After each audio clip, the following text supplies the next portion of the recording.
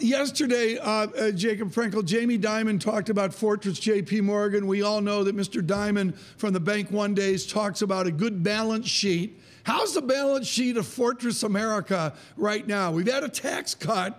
Now we've got a guns and butter budget like you and I have never seen. What is the state of fiscal America that you observe?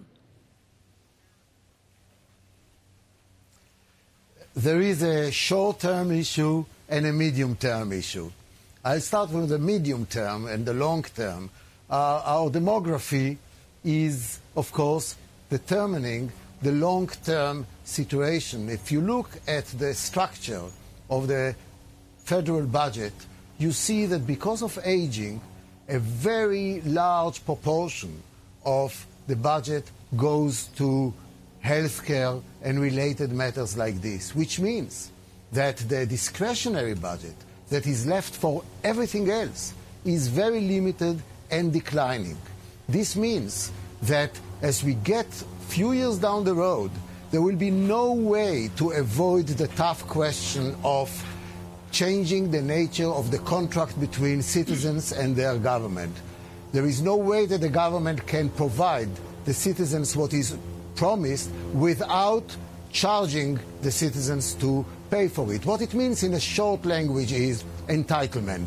There is no way that in the long run the United States and many other countries can continue to sail with fiscal health without reducing the amount of entitlements which are now there in the system. What it means is that this hot potato will need to be addressed sooner than later. Even though it will haunt you only in the long run, responsibility of policy requires to address it already now. It requires courage, it requires responsibility, it requires looking straight in the eyes of the citizens and say, ladies and gentlemen, we must change the rules of the game, and it comes to retirement age, it comes to various issues of that type. That's the long run. I don't want... short run. Well, I don't want you What was important was, yes. Well, excuse me, we got a delay here, so we're a little bit of interrupting. Dr. Frenkel, I don't want you to do a single point 10-year estimate like John Norman would do off your London desk, but I want you to suggest to us your reading of history of nations that have done what the United States is doing.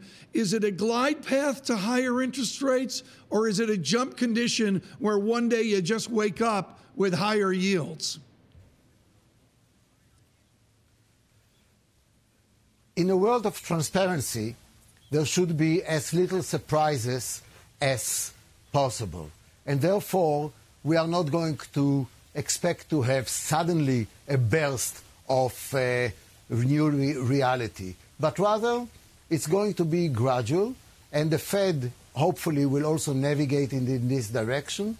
And the fact of the matter is, it has to be bolstered by strong supply-side economics. And therefore, I'm a strong supporter of the reduction in the corporate tax rate and of the measures that induce business sector to expand. That's the only way you can induce people to invest, to hire, to improve jobs, and to increase the number of jobs.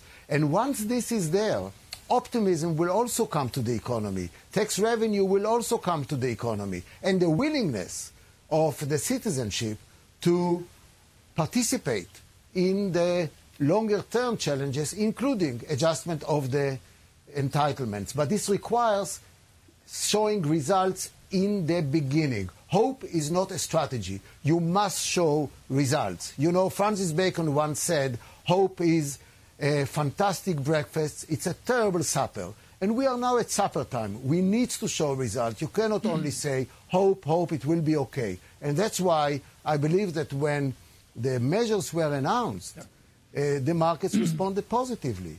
When the trade measures were announced, the market has responded negatively. Right. The market is not stupid. You know, so that's why we really need not to play with fire. You know, Francine, one of the things that's so interesting here is a research note I saw this week that talked about a president who wants to have dessert before his vegetables, which I guess is the same allusion that we hear from Dr. Frenkel on breakfast and lunch. I know at Cernobbio you're having dessert. You're having dessert before vegetables. Are you kidding me? I only have sundaes or banana splits for both breakfast, but also lunch and dinner. But only in Cernobbio, Tom, not when we're back in London. And it's only because of time zones that our dessert time is their breakfast. Of course, otherwise we eat the healthy stuff. But Dr. Frenkel, when you look at the Fed, right, and what you're talking about, hope, is basically animal spirits in the United States.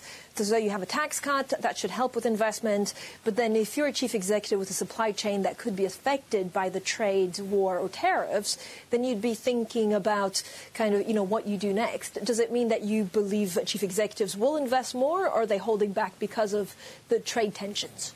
Well, I think that those are two distinct, though complementary issues. Both relate to public policy, and in this regard they are complementary. However, they are distinct because they affect the economy in different ways, and both need to be addressed. For the past decade, I'm talking about the decade since the burst of the financial crisis, the Federal Reserve has been extremely active in stimulating the economy, and properly so.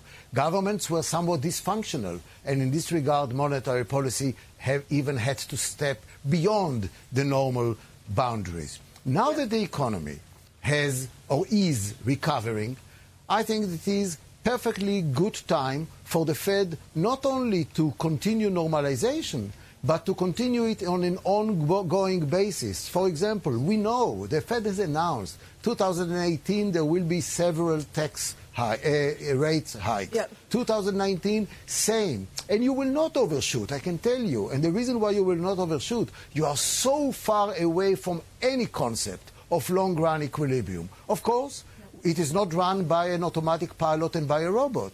That's why the policy is data-dependent, but not in an opportunistic way, but in a strategic way. Are you nervous in any way, shape, or form that actually the Fed is not run by an academic? And so we seem to get a feeling that Jay Powell is going to look at the economy before making a decision, but won't go into too much theory about what can happen to the economy in 1-2 years down the line. Is that dangerous? Jay Powell is the chairman of the Fed.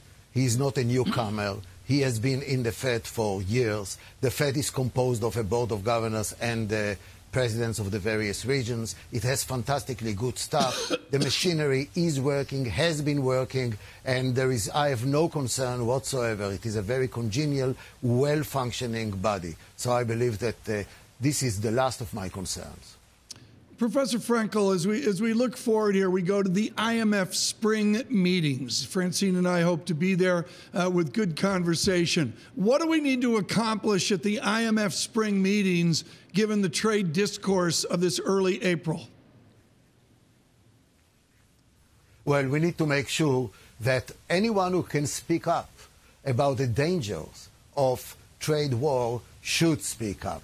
You remember 1931. A very well-intentioned senator named Smoot and a very well-intentioned congressman named Hawley together joined to pass the Smoot-Hawley tariff. It brought about a huge rise in tariffs across the board, a huge reduction in growth, may have been the catalyst for the Great Depression. That's not the direction we want to go. And the International Monetary Fund meeting, which is the forum that brings together representatives of all the economies, large and small, the interdependent economies from all over the world, should speak loud and clear. Don't destroy the highways. Don't destroy the mechanisms that connect us to the rest of the world.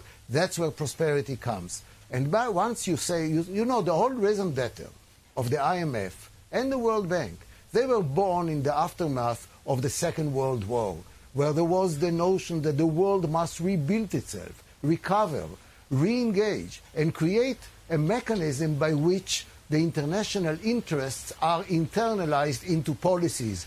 Hence, the fora that brings all of these countries together. This means that we should cherish these fora. Always there is room for improvement, but we should cherish it, not start shooting, talk, talk, talk.